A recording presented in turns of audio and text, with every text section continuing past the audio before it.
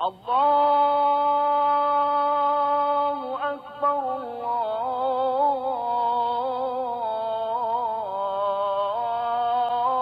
Allahu Akbar. Every day we heard that same Muslim call to prayer several times a day that you heard beginning of this video, reminding us that we were gospel invaders in occupied territory, long held by people who did not want their people hearing the gospel message of Jesus Christ.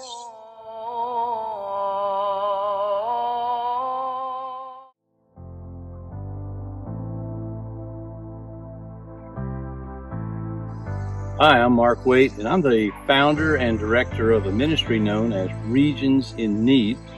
This is a ministry that my wife Nancy and I started when we were serving as missionaries among an unreached Muslim people group in Africa several years ago.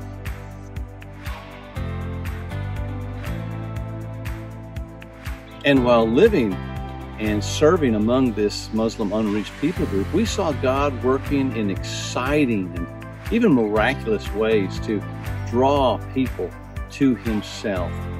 In fact, we even saw a Muslim imam, the leader of the mosque, given eyes to see and ears to hear and a heart to believe in Jesus as he one day professed his faith in Christ after several weeks of Bible study in the Gospel of John.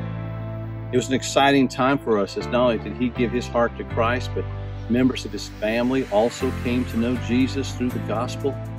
Extended members of the family came to know Christ, and even neighbors and members of the mosque. And so we were experiencing just this great time of gospel fruitfulness.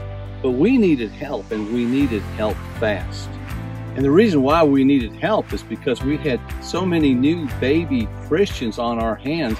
We just didn't have enough energy or opportunity or time or ability to disciple them all. It's kind of like the story in Acts 11:19 through 26, where Barnabas is sent up to the town of Antioch to see what's going on, because the church at Jerusalem is hearing about all these new believers. And so he goes up there, and sure enough, there are a whole bunch of new believers. So he's got all these new believers on his hands, and he needs help, and he needs it fast. So he goes down and he gets Paul to come up there to Antioch to help him. Well, we were in a similar situation, but we didn't have the Apostle Paul right around the corner. So we reached out to some African believers who were willing to help, but needed training in making disciples and planting churches. Well, 12 Cameroonian believers answered the call, and they came to live with us in our home, where we invested several months pouring us much Bible, theology, love, and practical hands-on ministry and church planting training into them as they could handle. And then we turned them loose. And what a great job they did and are still doing 10 years later. You see, national believers whom God calls to work as evangelists, missionaries, pastors, and church planters among their own people have the advantage of knowing and understanding their own culture and language well. However, they sometimes don't know and don't understand the Word of God well enough to truly minister the gospel to their own people group or other unreached people groups around them.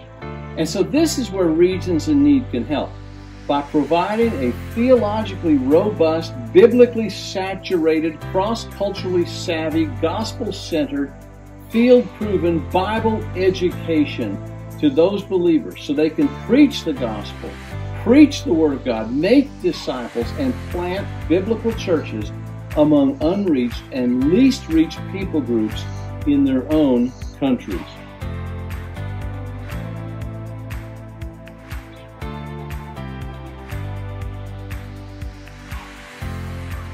And we help them to extend gospel influence into areas of the world among unreached and least reached peoples, so that Christ is made known. We want Christ to receive the reward of His sufferings on the cross. We want His name to be made known among all the peoples of the earth.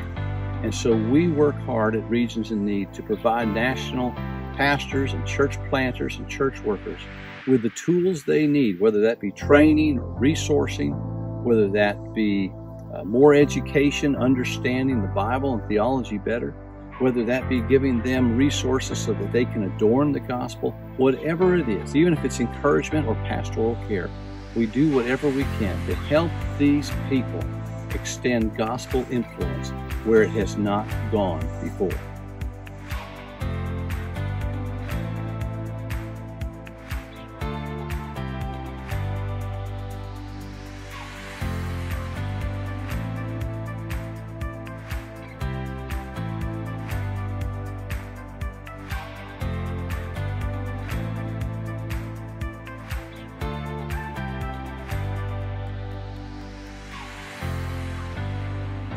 So thank you for taking the time to watch this video. And if you'd like to know more about Regions in Need, what we believe, where we serve, what we do, and how we serve, then please go ahead and take some time to check out our website.